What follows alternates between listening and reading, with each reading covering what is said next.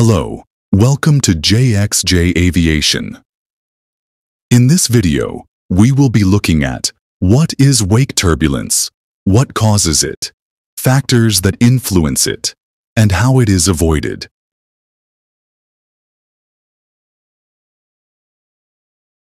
What is wake turbulence?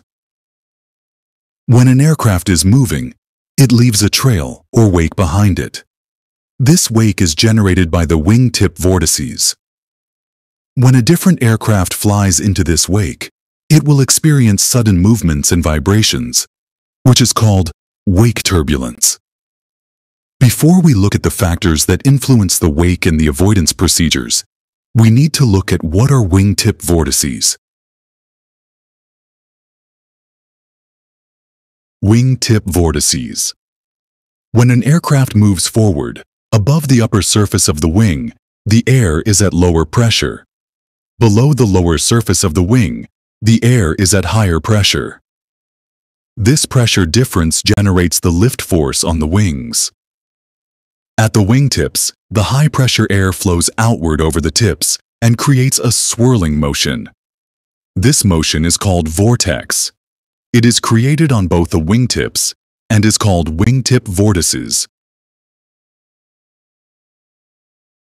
Wingtip vortices and wake turbulence.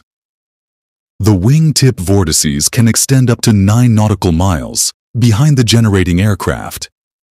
The vortices will move with the wind, or in still air it will sink down. When a different aircraft flies into these vortices, it encounters wake turbulence. The intensity of turbulence depends on the vortices. Let's look at the different factors that influence the wingtip vortices. Factors that influence wingtip vortices. Weight of aircraft. More weight means more lift is required, so the wingtip vortices will be stronger. Airspeed.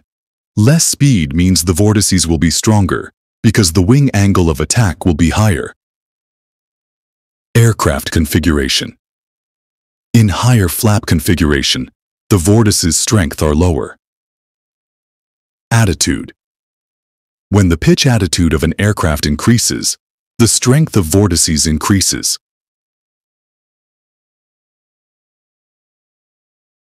Based on the above factors, it can be concluded that the strength of the wingtip vortices are highest during takeoff and landing. As the strength of the vortices increases, the severity of the wake turbulence also increases. How to avoid wake turbulence. When aircraft encounters wake turbulence, it can cause the aircraft to roll towards one side and then roll in the opposite direction. On some aircraft, it is recommended to not over-control the aircraft, since it is difficult to predict the aircraft behavior, and trying to control the aircraft can worsen the situation.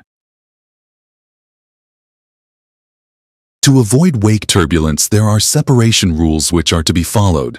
The separation rules depend on the wake category, which is based on the maximum takeoff weight. The wake category and the maximum takeoff weight are given here.